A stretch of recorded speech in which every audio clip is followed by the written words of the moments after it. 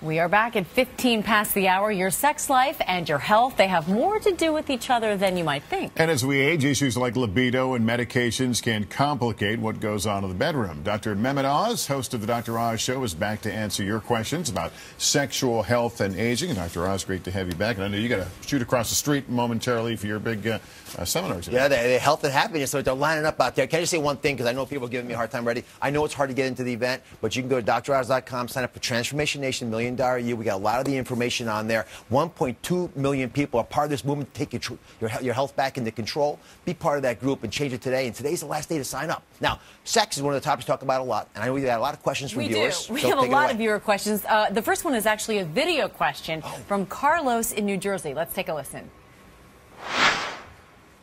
Hi, Dr. Oz. Do men continue to want to have sex more than women as we age? Carlos. Yes, it's fact. Not only do men want to have sex more than women, which I think women know, but that gap tends to get larger as you get older. Wow. 77% of men who are older want to have sex, 36% of women, and that gap is even larger if couples are not married. So at least marriage closes the gap a little bit. So we don't think about it all the time, just most of the time. Just most of the time. Yeah, part of it, actually, you mentioned libido-enhancing drugs and erectile dysfunction medications. They actually give men a bit more confidence in that area, which further widens the gap. Yes. Interesting. All right. Next question comes from Abby in Orlando. She joins us on the phone. Abby, what's your question?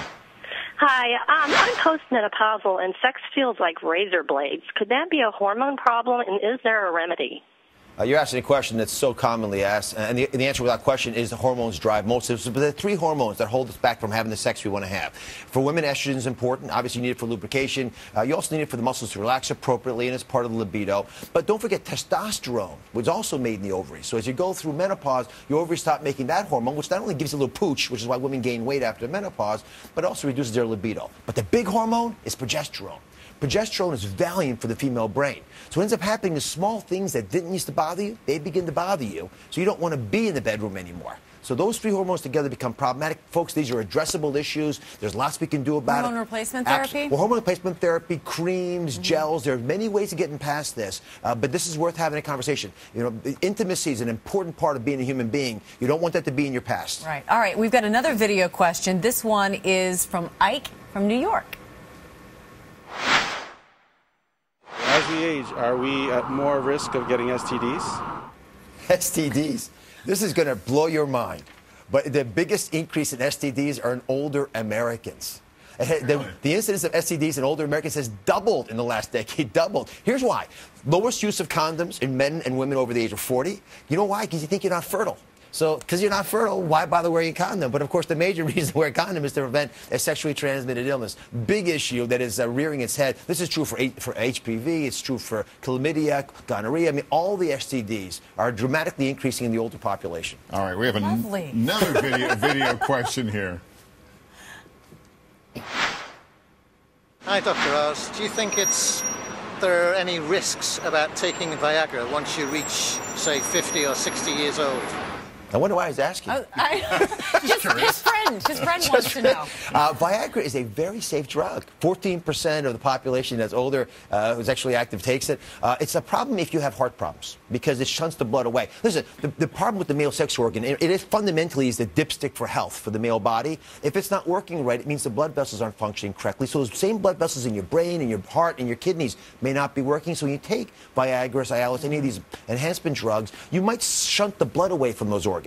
And that actually can be problematic. So if you've got an angina problem, that's the one area I worry about. But generally speaking, they're pretty safe. All right, we were tweeted the next question for you. Dr. Oz, I just watched your segment on happiness and health in marriage. Which gender recovers best from marital infidelity? You know, that's a very specific topic for the person. Women in relationship crave protection. Guys crave respect.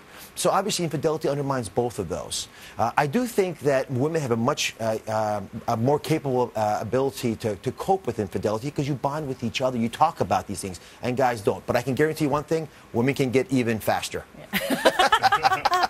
Our next video question comes from Jim in Putnam Valley, New York. Here it is. How does working long hours as you age impact upon your sex life with your spouse?